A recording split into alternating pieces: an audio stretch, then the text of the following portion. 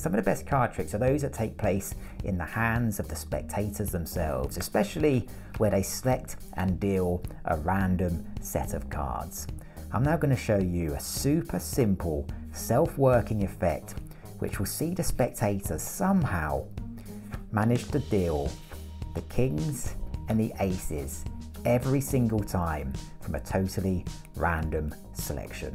Stay tuned for the secret and of course the usual inspiring message. Let's go.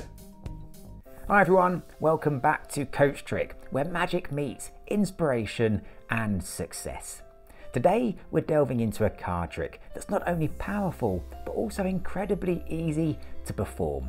Imagine a spectator becoming the magician, effortlessly dealing out the kings and aces from a pack of cards that they randomly selected. This is a great trick for boosting confidence. Easy to perform, yet it's the kind of trick that will have everyone wondering, how did they do that? Remember, learning, practicing and performing magic isn't just about the tricks themselves.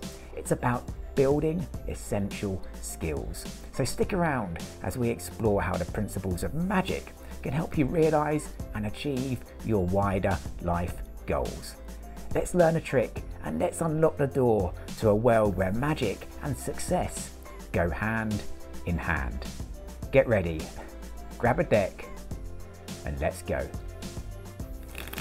Okay, as ever, let's kickstart by showing you the effect itself. Now, if you're looking for a trick that packs a punch, it is super simple to perform. Maybe you want something to build your confidence, or you just want a trick that you can focus on without having to worry about any tricky moves, then this could be a great trick for you.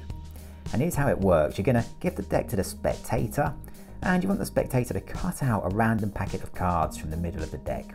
And to do that, you're going to ask them to cut the deck once, just like so, and then to cut that deck again a second time, just like so. It's important to emphasize that they really are random cuts. The spectator can cut the deck wherever they like, and that's what makes this so convincing. You're now going to take the packet of cards which the spectator has cut out of the deck, and you're going to hand those to the spectator. You now want the spectator to take this random packet of cards and to deal it into 4 piles to the table, just like so. And you're going to ask them to repeat that until they run out of cards. And when they do run out of cards, this is a great point just to re-emphasize what's happened. From the original deck, the spectator cut the deck wherever they liked. It was a totally free choice. Through doing so, they located a packet of cards, which they've now dealt to the table. And through that free choice and that dealing, imagine their surprise when you reveal that they've somehow managed to locate all 4 of the kings. Now, that's the first miracle.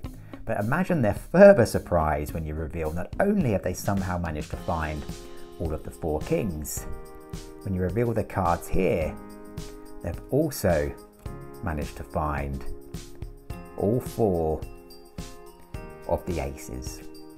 So all 4 kings and all 4 aces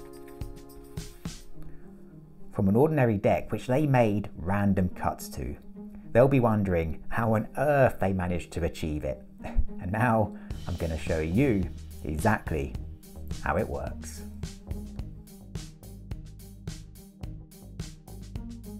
Okay, so now for the secret to this effect. Like I said before, this is a great trick because there's no special moves involved. In fact, this is about as self-working as a trick can get. So you can focus entirely on the performance and you don't need to worry about anything going wrong or getting any special moves right. And here's how it works. It really is a case of simply starting with a very simple setup. You're going to take the 4 aces, and the 4 aces go on top of the deck. And at the bottom of the deck, you just place the 4 kings face up. And that's how you start the trick, and that's what makes this work automatically. So 4 kings on the bottom of the deck face up, the 4 aces face down on the deck, And with that simple setup, you're all good and ready for this miracle to happen. Now, what makes this such a great effect that from now on, most of the effect takes place in the hands of the spectator. The first thing that you're going to ask them to do is just to cut the deck once, and ask them to cut it about halfway, just so they get a good chunk of cards. Now when they cut it, you want them to turn this pack over, and you're going to ask them to cut this pack again, and to turn the pack they cut off over, like so. So they've just revealed now a face-up pack in the middle. And they really can make those cuts wherever they like, and that's what makes this convincing. It's a totally free choice, and here's the clever move. You're now going to take this pack here and place this on top. Take both of these packets and place those on top of this one here.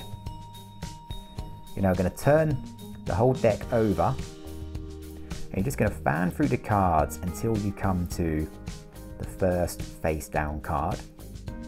Take all of the face up cards and place those underneath, like so. And then continue to fan through the face down cards until you get to the face up cards. And then remove these so you're just left with the face down cards. Now this is a nice little move which makes it look as though you've just spread through the deck to find the pack that the spectator has cut out and located. But here's what you end up with. Although this now looks as though it's just the random packet of cards the spectator cut out of the deck, you now have your 4 kings at the bottom, and you have your 4 aces at the top. So you can see the 4 aces there, and the 4 kings at the bottom. And so now when you ask them to deal the cards into the 4 piles, because you've got the kings and the aces, you're guaranteed to end up with the result that you want. So all they do now is just deal the 4 piles. Obviously they've just dealt the aces, and they'll continue now until they get to the end of the pack in their hands. And obviously the last cards they're dealing are going to be the kings. And so now it's really just about presentation.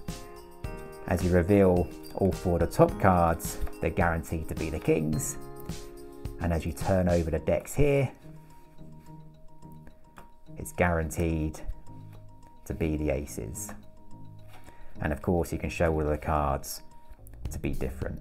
Like I say, this is a great trick. It's really simple, yet because of the random cuts that the spectator makes themselves to the deck, it really is mind-boggling how they've somehow managed to end up with the kings and the aces.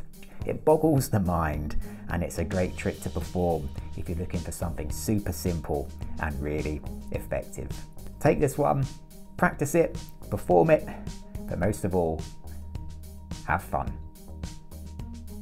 And there you have it, a fantastic card trick that will wow your audience. Remember, the power of this trick lies not just in the effect, but in the simplicity of its execution.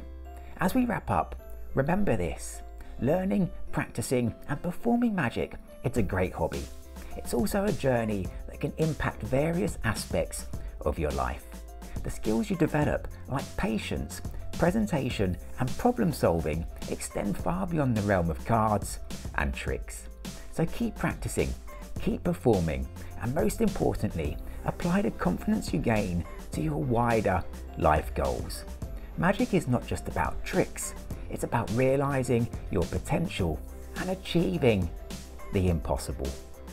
If you enjoyed this tutorial, don't forget to hit that like button, subscribe if you haven't already, and share the magic with your friends.